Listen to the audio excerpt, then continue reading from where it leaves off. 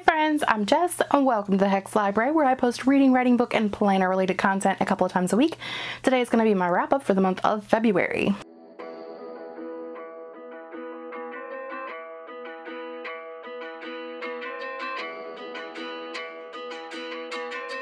Hilariously, I just filmed my wrap up for the month of January like 2 days ago, so here we are. In the month of February, I read 7 books for a total of 2,830 pages. And my average rating for the month was 3.9 stars.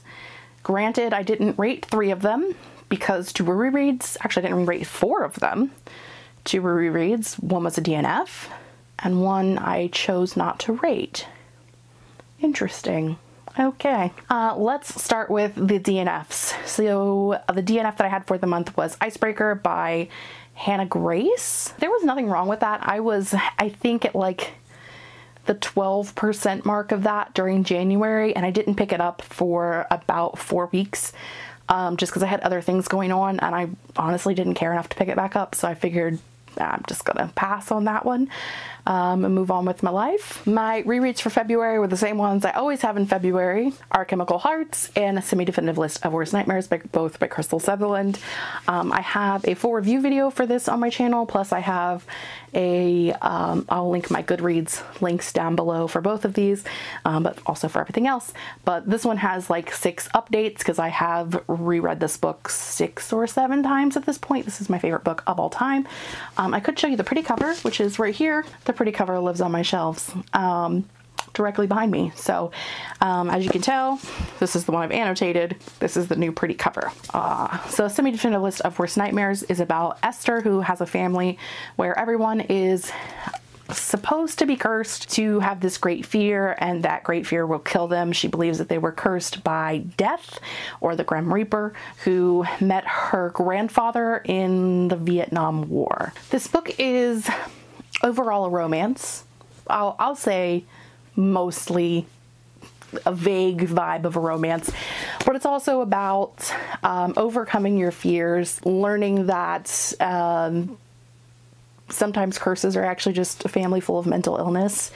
It has a lot of darker topics that deal with things like suicide attempts, suicidal ideation, death of a grandparent, death of a parent, child abuse,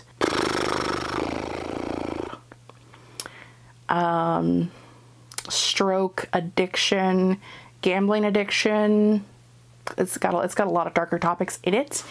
It has some very dark moments, but it has a lot of very bright moments, which is where this book is able to shine. I will not stop screaming about this book from the rafters for the rest of my life. It has some fantastic moments, and the premise of this, it's like a video vlog within a book.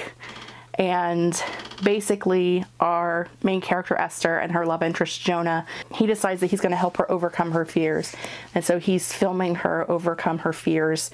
Every week they pick a different fear from her semi-definitive list of worst nightmares, and he takes her somewhere to like try to overcome that fear, and we're following that journey along while also all of this dark shit is happening in her family. I love this book. Again, never stop screaming about it. It is absolutely perfect to me. Equally enjoyable, Our Chemical Hearts. This has actually since been turned into an Amazon Prime movie, which was actually a really good, fairly faithful adaptation of the book that I did really enjoy. This book is also dark, deals with, again, finding your first love as a teenager, the way our hearts work, the way that we deal with grief and loss and stress, and the way that our friendships and the people who we surround ourselves with can really affect our lives for both the better and for the worse.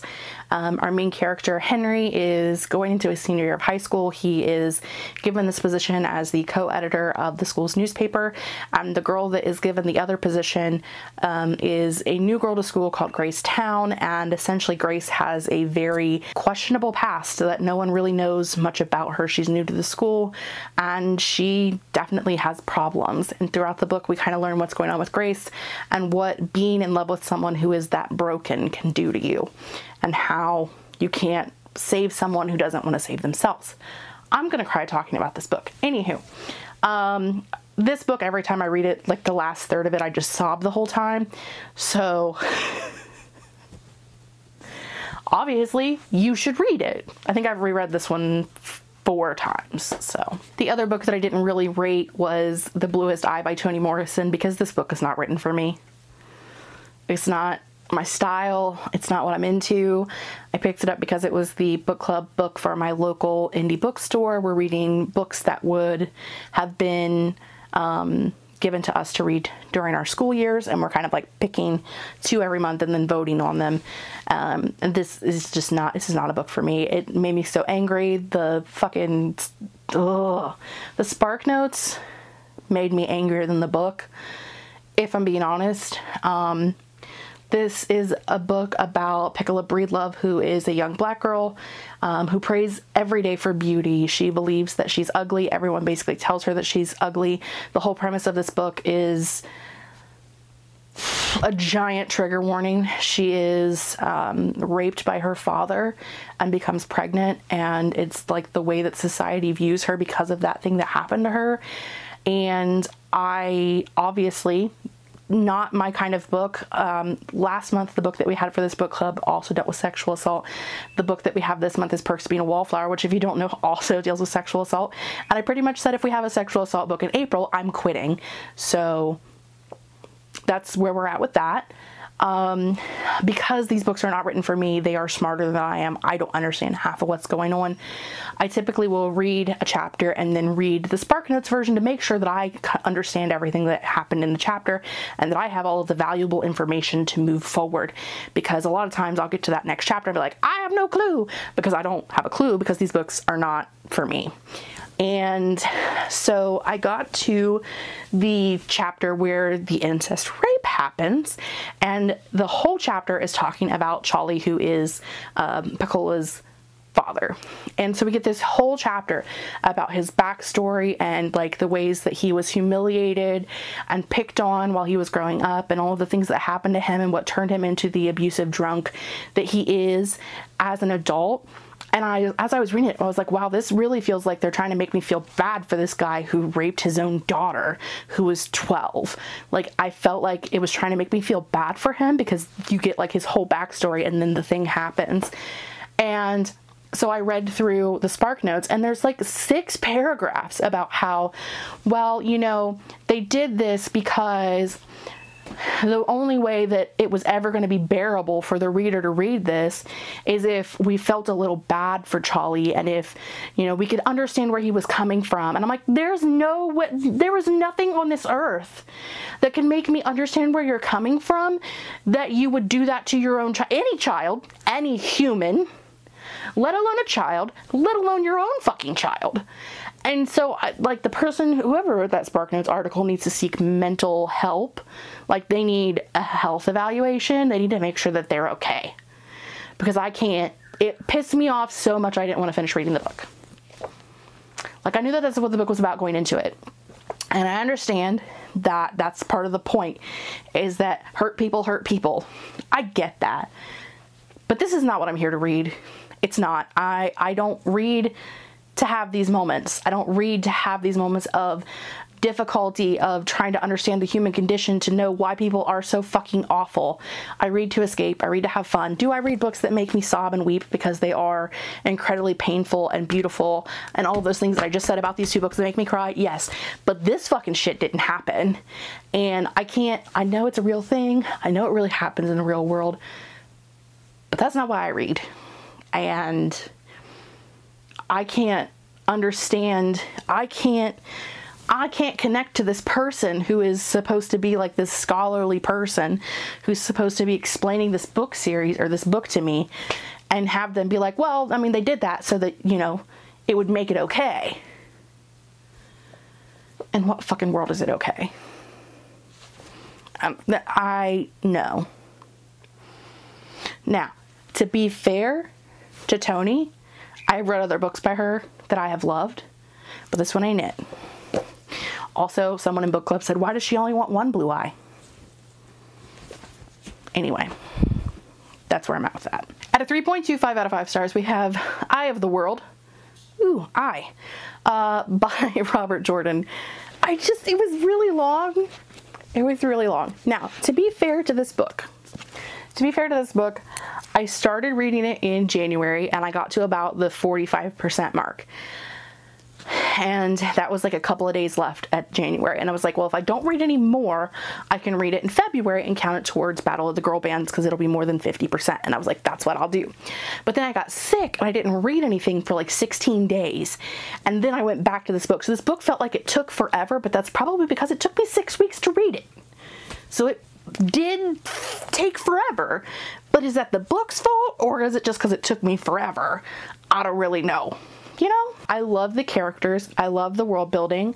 I'm not a huge fan of traveling books, but I feel like it did okay.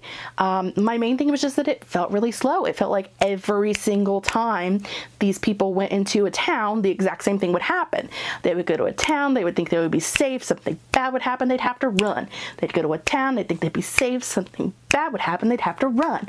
I feel like this is like Blue's Clues. When we were kids, you know how they play the same episode every day, like Monday through Friday for a week, they'd play the exact same episode? That's what it felt like.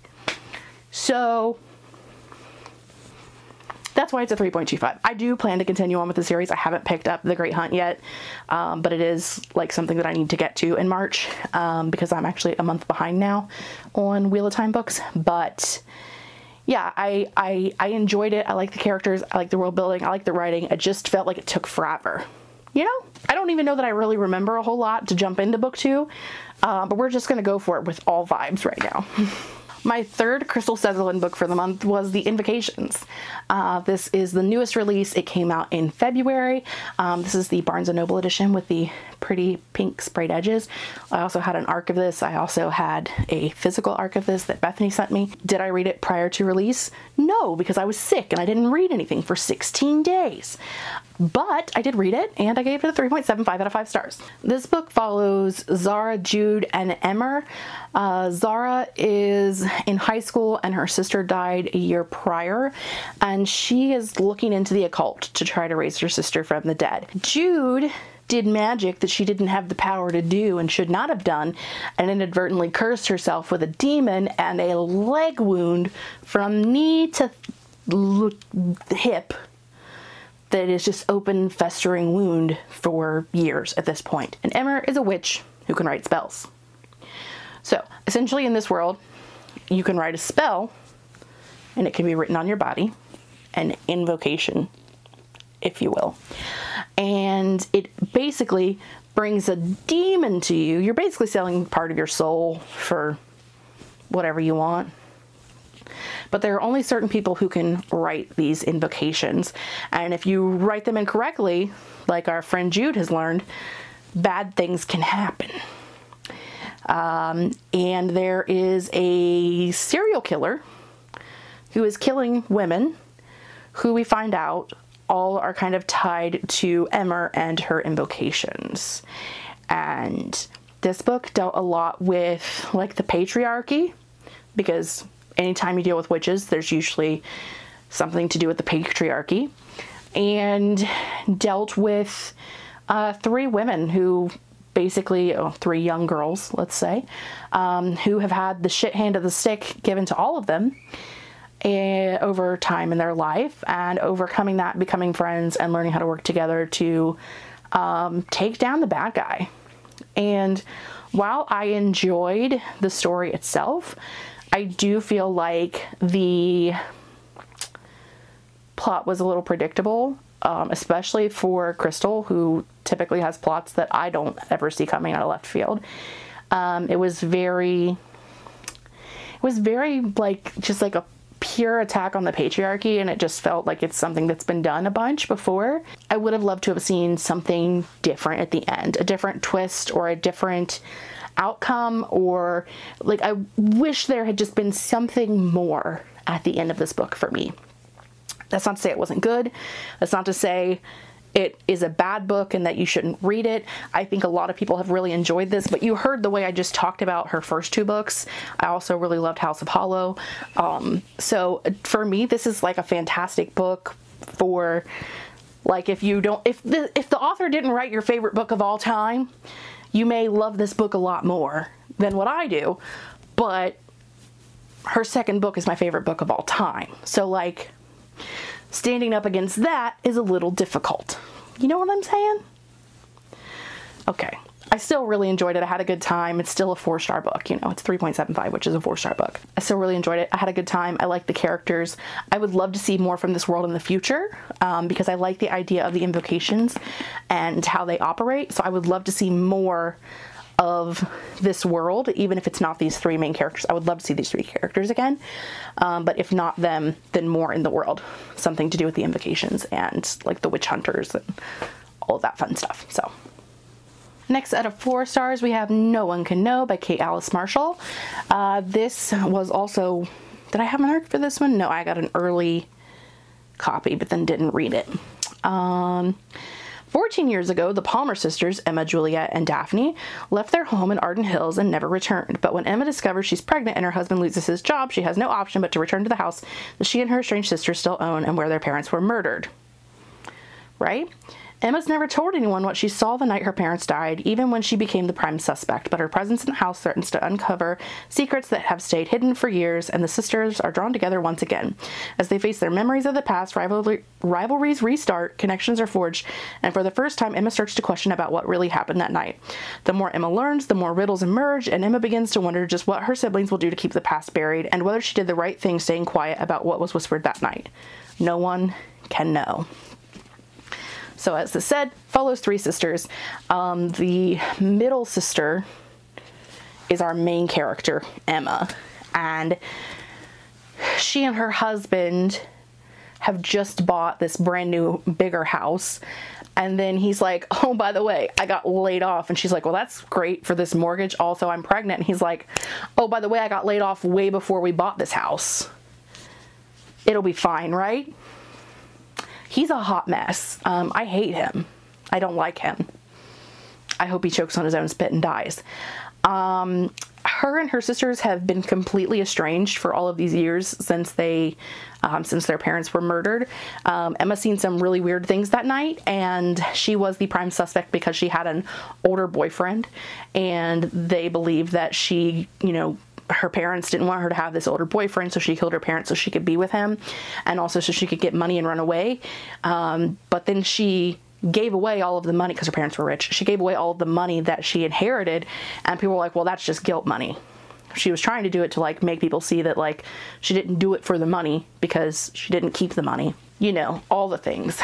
And we learn about her sisters, her older sister, her younger sister, their secrets, what they've been doing in the years since their parents died. Everybody comes back to the house, and it just becomes like this weird mystery of who did it, why they did it, and God, their parents were awful. It's a domestic thriller. I mean, honestly, if you like domestic thrillers, you will probably like it. If you don't like domestic thrillers, you probably won't. I enjoyed it. I had a good time. I didn't really like the characters because they weren't necessarily likable characters, but I think they were well done. You know what I mean? It didn't really read super fast or super slow. There was interesting things happening. The end was a bit weird, but we're just rolling with it. I had a good time. It was a good book, so I just enjoyed it. And the last book that I read of the month, which was also my highest rate of the month at a 4.75 out of 5 stars, was Tender Beasts by Lizelle Sambury. There is a whole review video for this book that will have gone up just slightly before this. So if you want to know more of my full thoughts for that, you can check out that video, but I get a 4.75 out of 5 stars. It follows our main character, Sunny Bear, who has 2 older sisters, an older brother, a younger brother. Her younger brother is accused of killing his girlfriend like a year prior to when the story takes place, and then other people start dying, and the police are trying to pin this all on her brother. Her mother had recently passed away. Her mother told her to protect her brother, and so therefore she's trying to figure out what is actually happening, trying to help her brother prove his innocence by trying to figure out who's actually doing the murders. And then there's like a weird culty serial killer vibe thrown in on top of it for everything. I had a fantastic time reading this. Lizelle is a fellow Authortuber. I will link her down below. If you want to check out more, I will link this book's review along with all of her other books that I've done a review vlog for, because the other books I did release day review vlogs, and this one I was behind on, so it just got a review video. But it was fantastic. I loved it. I had a good time. Highly recommend. Those are all of the books that I read in February. If you made it this far in the video, leave me a heart emoji down below, preferably a purple one because I like the purple. That is all I have for today. So until the next video, I'll see you guys next time. Bye!